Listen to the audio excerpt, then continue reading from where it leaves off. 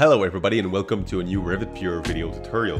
Before we get going, please have a look at our new Managed Learning package for Revit. It is the result of years of experiments to find the best possible workflows in Revit. It is a course made for intermediate to advanced Revit users and BIM managers. It contains an ebook PDF, video tutorials, a template, Dynamo scripts and much more. You can find more by checking the links in the description below. Thank you and let's get going. In this tutorial, we will explore how you can assign a color override to revision clouds based on the revision number. For example, revision number 1 will be red, revision number 2 will be green, and so on. You cannot use the View Filters tool to accomplish this task. You have to use Dynamo.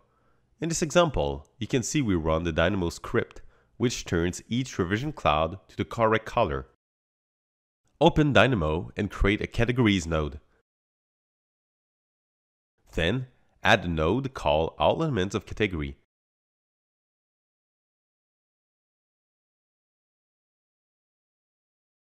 In the drop-down menu, pick the Revision Clouds category. Now, we will add a node from the Rhythm package. Make sure this package is installed. The node is called Elements, Get Parameter Value by Name, Type or Instance. We have to use this node because the out-of-the-box node doesn't give you access to certain parameters. Double-click to add a code block. Type in revision number and plug it in the parameter name. Run the script to see if it seems to be working so far. The numbers displayed here represent the revision number for each revision cloud. Add another node called List Group by Key. This will group each revision cloud in a sublist, organized by the revision number.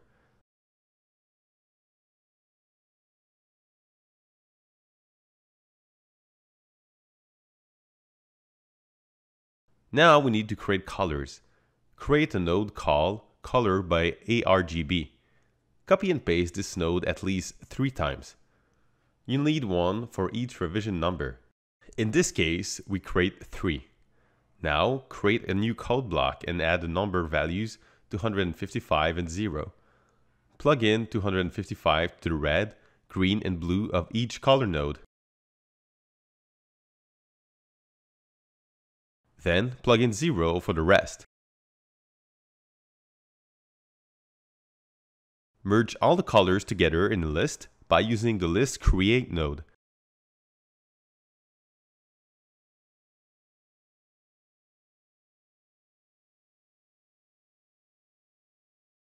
Test the script. You should have the red, green, and blue colors in the list. The final node you'll need in the script is called Element Override Color in View. Plug the group elements in the input. Plug in the color list to the color node input. Try to run the script. Each revision cloud should get the color based on the revision number. A limitation of this script is that it only works in the active view. Let's create a version of the script that modifies all revision clouds on all views. First, delete the override color node. Now, you'll need to install a custom package called Genius Loci. Add a node called Create Override Graphic Settings.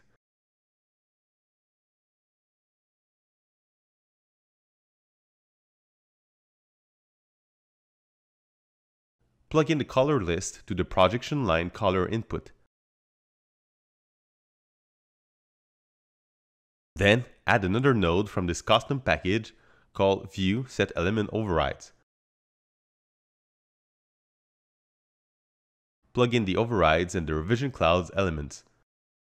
Now you will need to add all views in the project. You could be more specific and only add specific types of views, but for now we'll use all of them. Create a Categories node and select Views.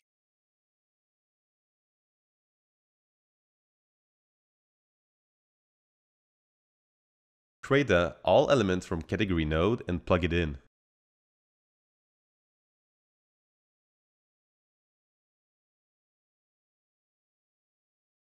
Make sure that the structural level is active in the view's input. Set it to level 1. In this case, we've picked the wrong category, so we switch from Viewport to Views. Run the script again. It might take a while to finish. This version is much slower than the original one we've created. This time though, all revision clouds in all views are affected. If you have revision clouds placed on sheets, you will have to create a list with all views and all sheets in your project. A final tip, the categories node can have some issues on different versions of Revit. To solve the problem, install the Monocle package. Select the categories node. Click on the drop-down Convert, which is the recycle icon here. It will convert the categories node to a code block, avoiding issues in the future.